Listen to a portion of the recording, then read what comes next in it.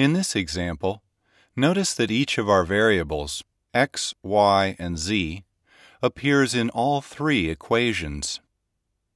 To solve this system, we use the addition method. In other words, let's start with our first two equations, x plus y plus z equals 4, and x minus y plus z equals 2. Notice that if we add these equations together, the plus y and minus y will cancel out, and we have 2x plus 2z equals 6. So, in our new equation, 2x plus 2z equals 6, we've eliminated the variable y.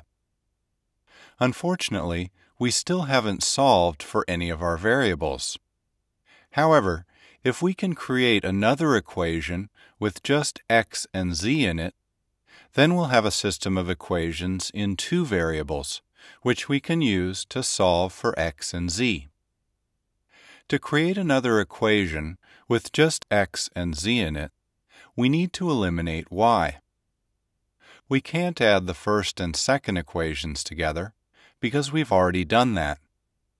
However, notice that if we add the first and third equations together, the first equation has a plus y and the third equation has a minus y, so we'll be able to eliminate the y.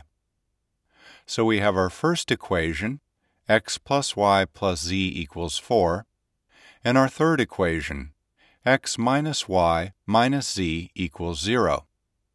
And adding them together, notice that the plus y minus y cancels out, and as a bonus, the plus z minus z also cancels out.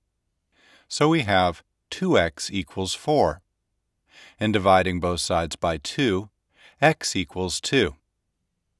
Now, since we know that x equals 2, notice that if we plug a 2 in for x in the equation that we created earlier, we can solve for z.